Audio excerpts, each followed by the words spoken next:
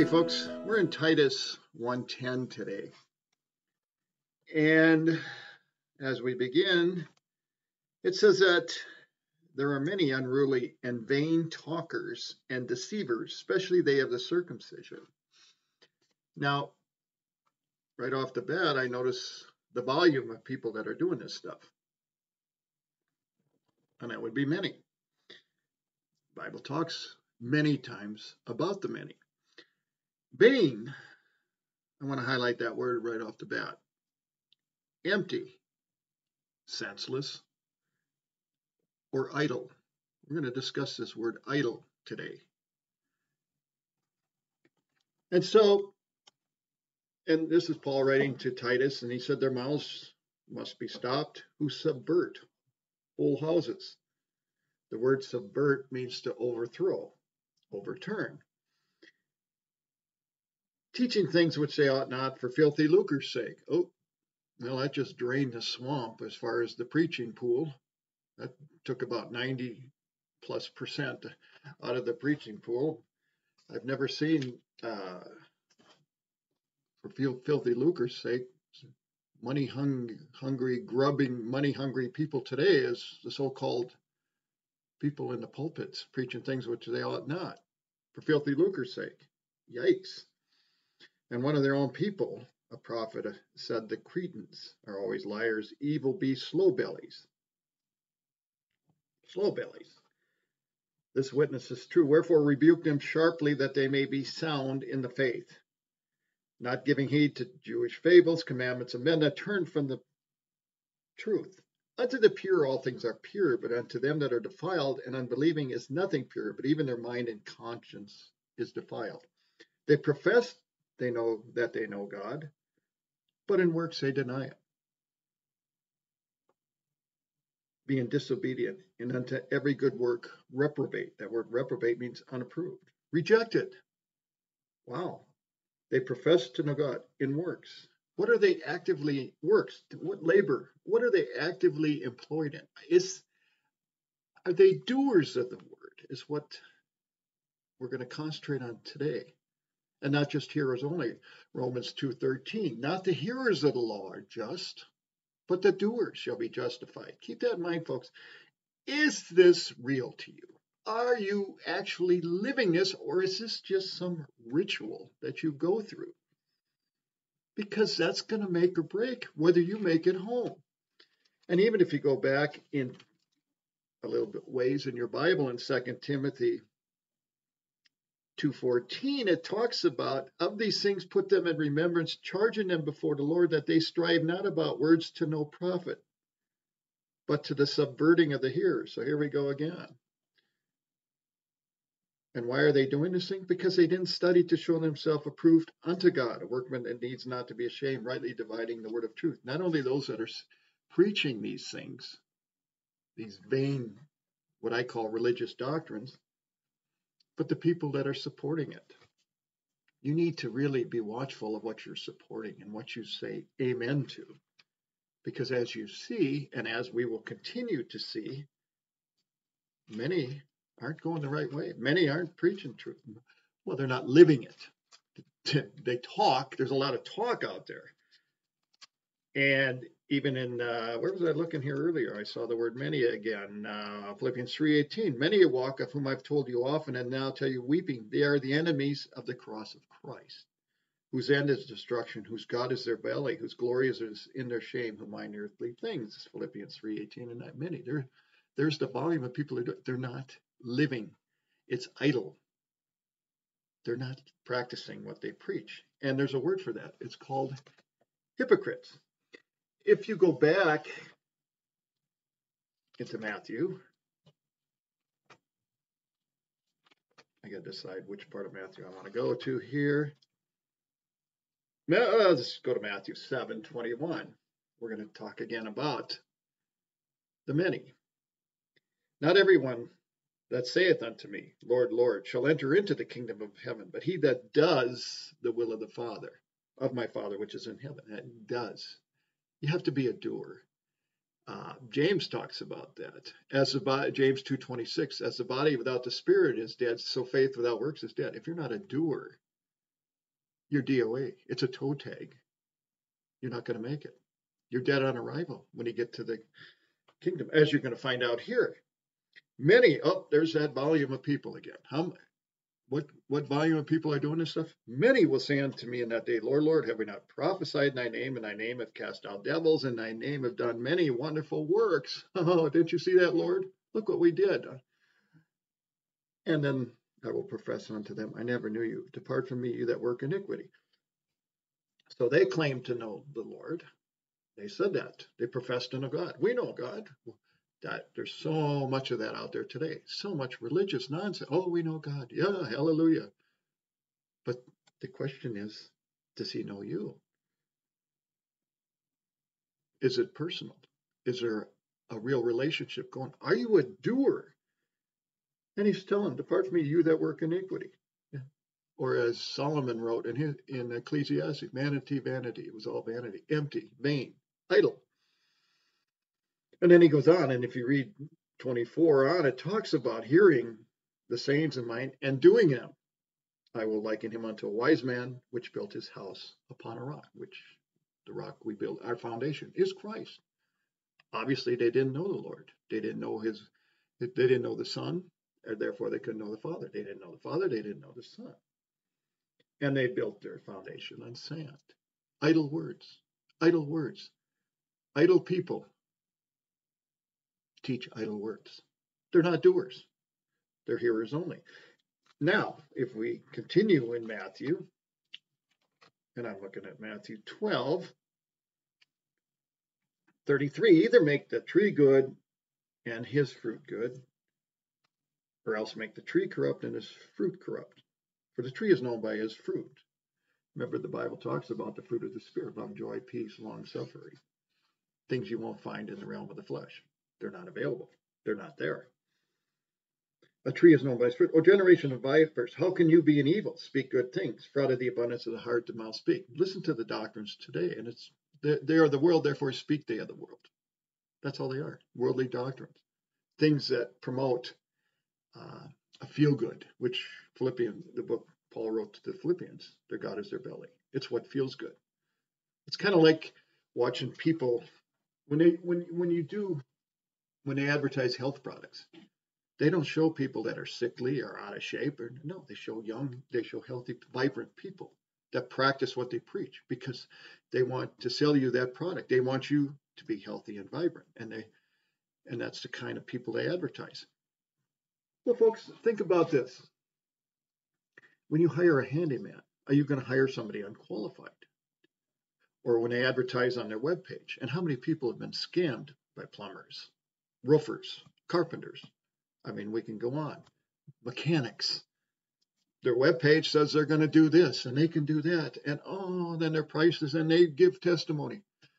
Well, one of two things happens. Either you're satisfied and you got a good deal, or you got scammed. Well, the scammers don't make it because they didn't do what they professed. Verse 35, a good man out of the good treasure of the heart brings forth good things. Evil man out of the good treasure brings forth evil things. But I say unto you that every idle word, that word idle, again, useless, unemployed, and it's referring to deed or doing. Are you doing what you're saying? That's where the power is. That's where they can teach as one that has authority. Our Lord was described as one that was mighty in deed and in truth. And you'll find that in Luke. I got that wrote down here, I'm sure.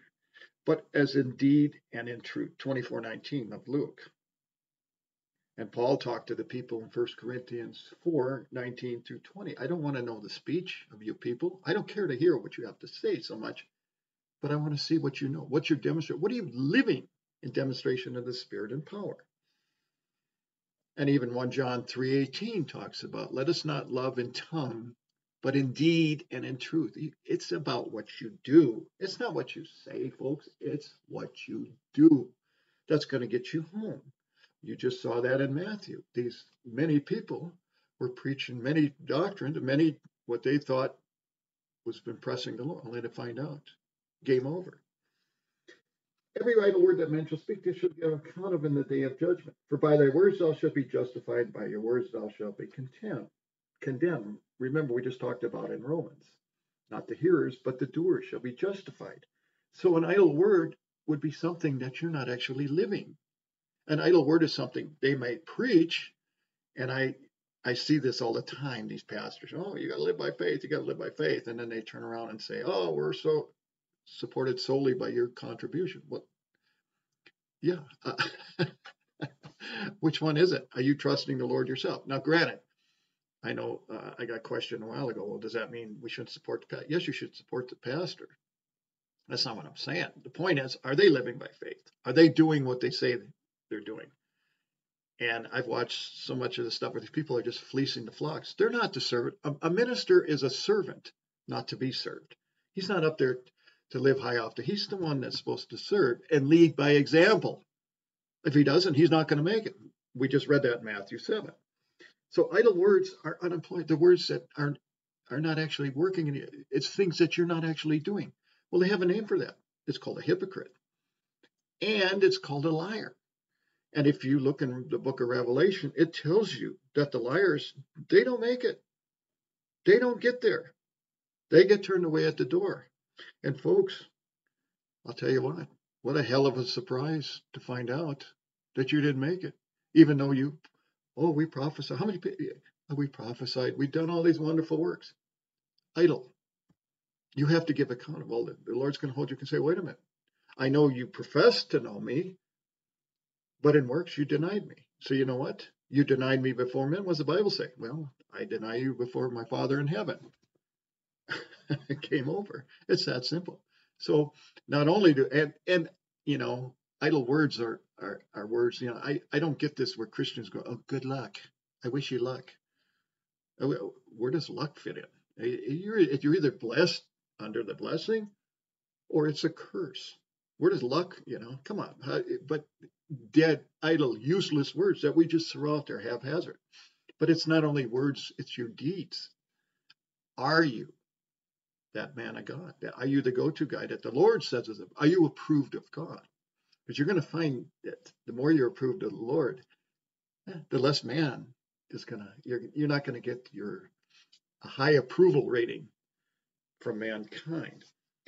And there's a couple of and I think it's 2 Corinthians 4:1 here, which is kind of interesting. One of the requirements of a Christian is having renounced the hidden things of darkness. Therefore, we have this ministry as we receive mercy, we faint not, but have renounced the hidden things of dishonesty, not walking in craftiness, nor handling the word of God deceitfully, but by manifestation of the truth. Now, that means you're living it. You're an example of the believers. Commending ourselves to every man's conscience in the sight of God. So there's things that man doesn't see, but God sees. He sees right through you. All things are naked and open unto the eyes of him that we are dealing with. God sees right through you. Why pretend? Why do the dance, folks? Why sit there and do things that you know aren't right? It's not hidden from God. He sees right through you. He knows the thoughts and intents of your heart. Ezekiel 33, and this sounds so familiar today. Ezekiel 33:31. And they come unto thee as the people comes. They sit before thee as my people. And they hear the words. Oh, they sound great. They'll hallelujah. They raise their hands up in the air. And they shout, oh, praise the Lord, hallelujah. But they will not do them. For their mouth they show much love, but their heart goes after their covetousness. There we go. We talked earlier about subverting whole houses, preaching for filthy lucre's sake. And lo, thou art unto them a very lovely song of one that hath a pleasant voice and can play well on an instrument. For they hear the words, but they do them not. Well, this sounds like some of what they call praise and worship today. The Bible says we're to worship in spirit and in truth. It doesn't say you have to have loud guitars and gaudy music and a big light show to worship the Lord. And this stuff where they're sitting there waving at the ceiling in a trance, thinking that's praise and worship. What's the rest of their life like? Are they actually doers or just hearers only? If they're not, it's idle. Remember years ago, there was a show, I don't know if it's still on, it's called American Idol, where many people would try out to be a star someday, but only few were chosen. Only few actually had the talent. Few could continue on and would actually make a career out of it. Well, it's the same thing with the Lord. Many are called, few are chosen. Let's go back to Samuel and we can close here. It's interesting, the prophet Samuel, and he was quite a guy. 1 Samuel 9:6, quite a prophet, well respected, first with God and then man. In 1 Samuel, I'll start 9:5, and when they were come to the land of Zuph, Saul said to his servant that was with him, come, let us return. Let my father leave caring for the asses and take thought for us. So he was out there looking for the donkeys that had, or the asses that had escaped, and ran away. And then they went looking for the man of God. And he said unto him, behold, now there is in the city a man of God, and he is an honorable man, and all that he says comes surely to pass. Now let us go there, and peradventure he can show us our way that we should go. So let me ask you something, folks. Have you studied to show yourself approved unto God? Are you considered honorable in the sight of God first, then man? Have you got the order correct? If you don't, then you're just a hearer, not a doer. It's idle, vain. And folks, you do not want to get turned away at the doorstep. So that message that they preached in Titus, and the people went, hallelujah, wow, or what we saw in Ezekiel, that may have made it to man's radar. But when it came time to give account of your life in Matthew 7, Matthew 12, it just turned out to be empty and vain. It did not pass the Lord's standard. God bless and keep the faith.